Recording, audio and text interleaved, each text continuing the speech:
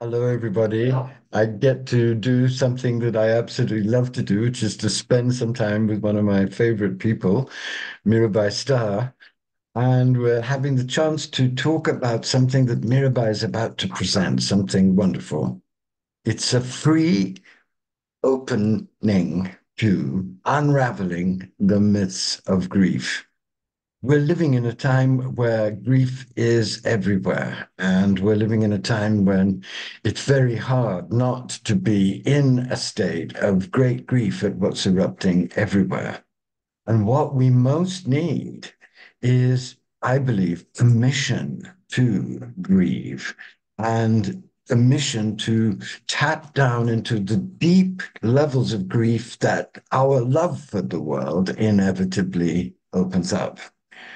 I can't think of anybody more skilled and more nuanced and more subtle to help us into this way of grieving fertilely and rejoicingly than Mirabai Starr. So, darling, what are you planning to do with this wonderful free offering? Well, I love how immediately you landed on the paradox, and it doesn't surprise me knowing you, my darling Andrew. Paradox is our ground, isn't it? That's our love language. Yeah. Mm-hmm. And so it's exactly what you said, that somehow by approaching grief with our arms open, what is has previously only been sorrowful, or maybe we were only allowed to be sad, opens itself up into a much bigger landscape that includes joy. In fact, it feels so liberating when we're finally allowed to feel our feelings fully and express them, especially in community. So, what we're up to is that we're offering a free 4 day kind of oasis in the desert, or a campfire in the wilderness, where people can gather Wow. for 1 hour a day, Tuesday, Wednesday, Thursday, and Friday, and take refuge in that circle of community where we're going to be pulling on the threads of what society teaches us about how to grieve, how not to grieve, on what timetable, to what end. And one by one, over these 4 days, dismantle them, unravel them, and reweave meaning as we navigate this path of grief that so many of us are on right now, both personally and collectively. What are these four themes that you're going to be diving into? Because it's we live in a very grief phobic culture, Yes, we a do. culture that is terrified of the power of grief to expose the shadow, to expose injustice, to expose horror. And we have so many voices attacking us, telling us to get over our grief and be Yes. positive and be cheerful, which is Exactly. part of a massive conspiracy to keep us stupid and unable to respond to the actual horror that's happening, let alone energize ourselves to act against it. So, without accessing our grief in the most passionate and effective way, we really are left marooned in our sorrow and very easily tempted to press that sorrow down so it becomes depression and paralysis. So, what you're doing is so important because you're guiding us into a way of grieving that energizes our whole being and connects us with divine love and also with our own power of sacred passion. And Oh, that can I lead to learned energizing us for action. Mm. exactly. I learned all this from you. Is Oh, that of course, yes. your your sacred activism is rooted in fully feeling the Absolutely. pain, and it's so much easier to not. Uh, but it isn't actually easier to not. Oh, That's it the isn't. You the die lie. inside. You go numb. You go paralyzed. You go depressed. Learning how to grieve is one of the great, terrible gifts our time is giving us. So plunge in, my darling. Tell us about these four different permissions you're going to give us by unraveling the myths. Well, the first one is the myth that there's some right way to grieve and therefore a wrong way. and some timetable that you should be on, like that your child died 6 months ago. You're not over that yet. It's monstrous, the expectation society puts on us, particularly on the individual level, of losing a loved one to death, or a divorce or a breakup, and the loss of community that often goes with any particular loss. There are multiple losses within losses, and sometimes we're just reeling from it all. So people telling us that there are stages that we should be checking off the checklist and getting through by a certain time frame, and that if you're not, you're even more broken than you thought. This is a myth for unraveling. Grief is individual and highly personal, and it's also a cycle. It's not a trajectory that you're No. circle back through each of these different kind of universal features, let's call it, in the landscape of loss that we share with the human family again and again. And each time we integrate more, but it's, as you say, Andrew, an ever evolving adventure. Yes. We're really approaching grief as an adventure, as a spiritual path. Adventure may be not the word y'all are in the mood for right now if you're grieving, but let's call it a path, a journey, a voyage. It's unfolding, and it keeps revealing new gifts and new insights and new challenges along the way. So the first myth is that there's a I right, love that. wrong way to grieve. I just wanted to say, I remember once after I'd lost one of my cats, and you know how much I love my cats, one of my friends sweetly said, well, get another one. Yes. Yeah, as if you could replace someone who had been your deepest soul companion. It was funny. At least I laughed, but Good. it's At least that you love. attitude that is so fatal. But there's something very dark in that attitude too. And Hmm. I think it's worth exploring why people Yes, I in think our people, culture are forbidden grief. right. Because once you allow yourself to grieve, you realize just how much is going so dreadfully and painfully and terrifyingly wrong in our world. And that opens you up to a clarity about cruelty and injustice, which the powers that be don't want you to have, because they know that as long as they keep you divorced from your grief, they also keep you divorced from your passion and from your righteous anger and from your intense will to see things transformed. So that refusal of permission isn't just a cultural thing. It has a deep, dark purpose behind it, which we have to analyze. Does that make sense to you? I agree with you completely. Because what it does is it strips away the impediments to clear seeing. It's almost like Yes. it's almost like the opposite, I think, of what way people think of grief as being this dark cloud that descends on you and you can't experience life as it is. It almost feels, in my experience, like the opposite. Grief is a fire that strips away the veils, and then we can see clearly, and people who see clearly are dangerous in this Yes. in our Yes. And what you're doing really in this wonderful retreat is empowering people to become dangerous. yes. Because if we claim the power of our grief, if we claim the clear eyes of our grief, if we claim the passion of our grief, if we unleash the truth that our grief connects us to, then we become rebels of love. Mm, precisely. Which leads Mm, into day two. And the theme they is do. that your grief is a burden.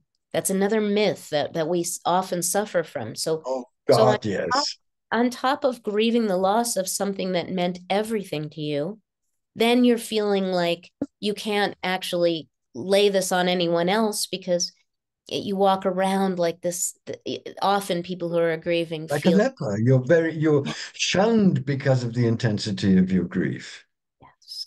And so this is a space where people can be real and they can Yes. lay it down Yes. in a circle of other bereaved people and say, yes, this sucks. I hate it. You get to hate it. We're not saying that you should just find the joy in the grief. And God, that's crazy new right, age garbage. You've got to allow people to find that in the way that uniquely love gives you. Right. that's it. So on day two, we dismantle the grief I mean, the myth that your grief is a burden to others, and we allow you to just have a safe place to feel it, and to That's such an recognize. important. Sorry, sorry, I'm getting so No, no, excited I'm because I glad you're love this. excited. It's no, it's. I think what you're doing is so profound because one of the things that's very hard now for all of us who are in connection with the global dark night, who realize that this is an extinction crisis, is that our grief pulls other people. Our grief makes other people want to silence us or want to abandon us because they are genuinely, for many good reasons, extremely scared of feeling what we are showing. So, what's needed is what exactly you are doing, which is providing an oasis for those who are in connection with their grief to experience it as sane and not crazy, as beautiful and potentially holy, rather than a, a terrible burden on other people who want to live in total denial of the world burning to death potentially on our watch. Yes, yes, exactly. And that leads beautifully. It's almost like you read my little mind. Oh, I That do. leads But you know, beautifully. we do this. You do. We do this with We inhabit each other's minds and souls, darling. so easily, so adroitly. So day three of the four is unraveling the myth that spiritual people don't grieve, and that Oh, this ah, ridiculous notion that ah. to be Sorry, spiritual is I'm so I know loving this is this. your song, that Yeah, this is my spiritual song.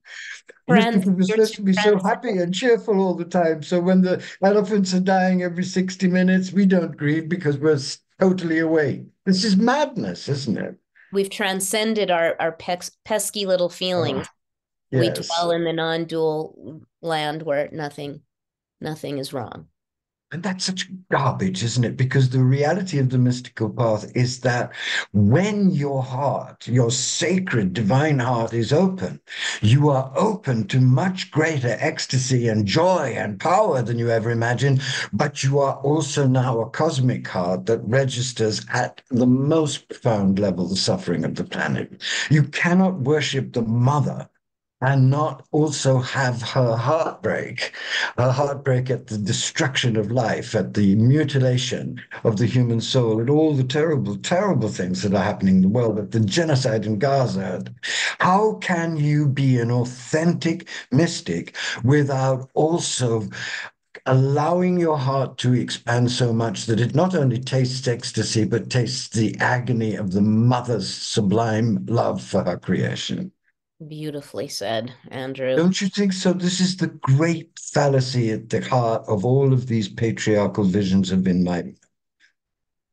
Yes, and I think, I mean, I try not to overuse the word patriarchy, but there does seem to be truth to a paradigm that is dominated by a kind of hyper masculinity that Oh, God, infects yes.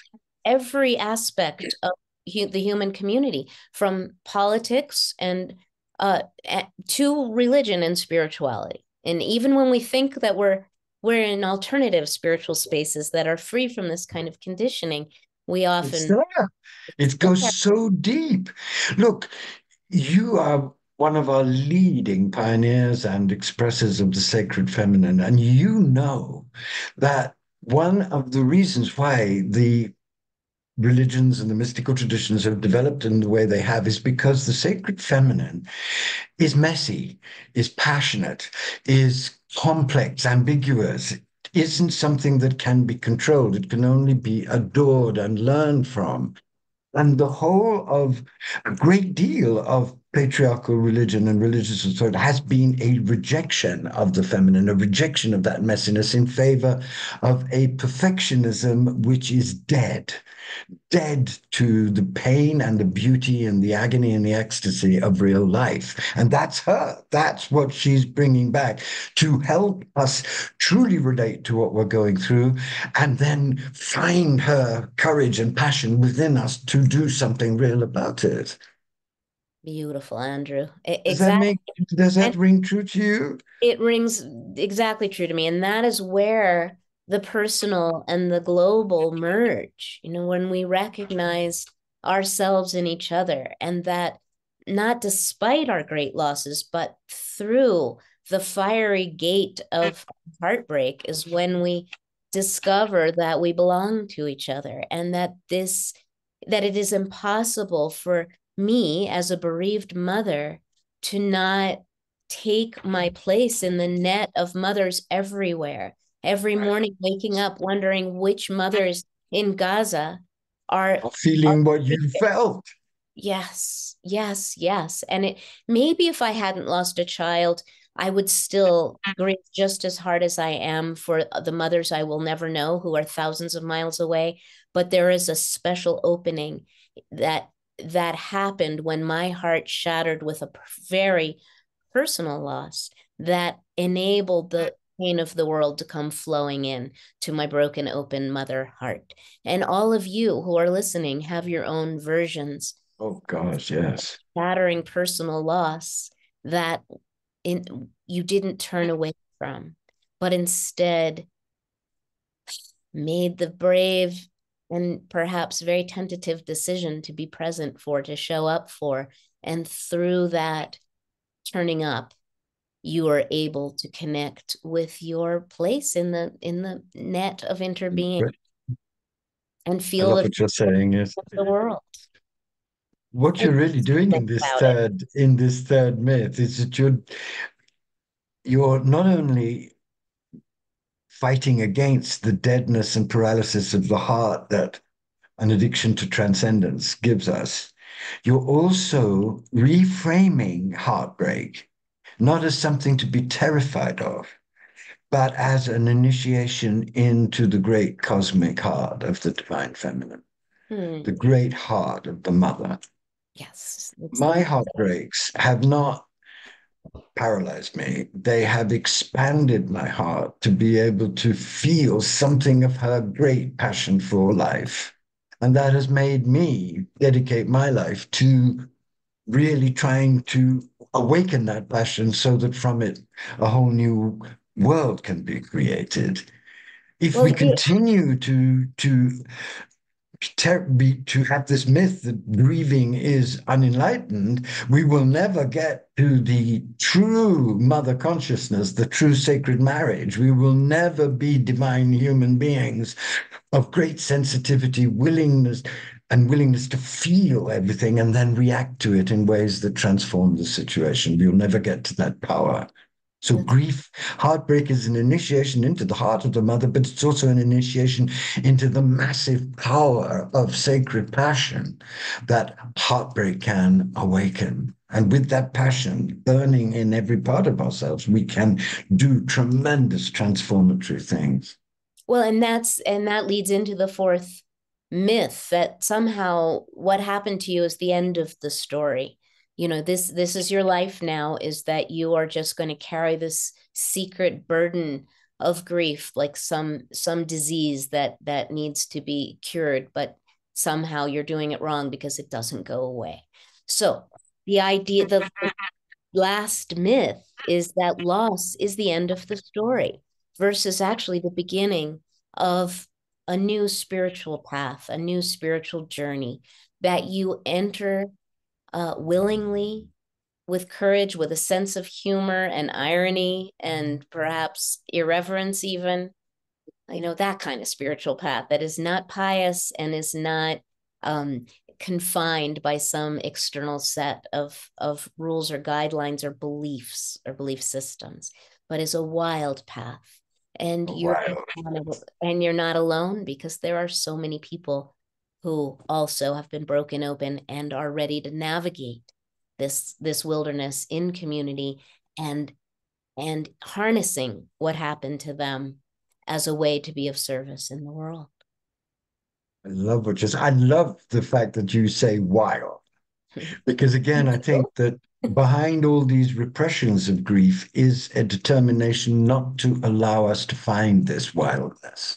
Because when we do, we're born into the fullest power of our individual divine human selves. Nobody can take away the power of your grief once you've discovered it. And once you've discovered how it can enwilden you, Mhm. and make you unstoppably fierce and grand and powerful and passionate and tender in the pursuit of justice, then nobody will be able to tell you not to grieve. You will discover how grief is one of the powers that truly gives you the most power and the most access to truth.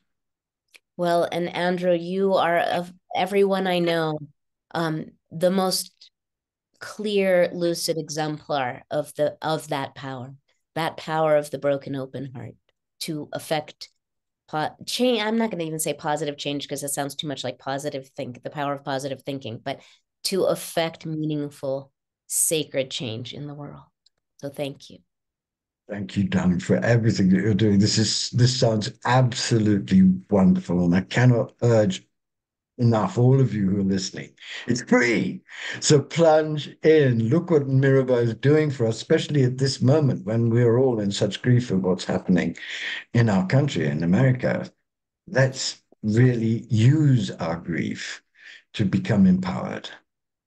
Yes, yes. Thank you so much, Andrew, for sharing this with your people who are my people. My great pleasure, darling.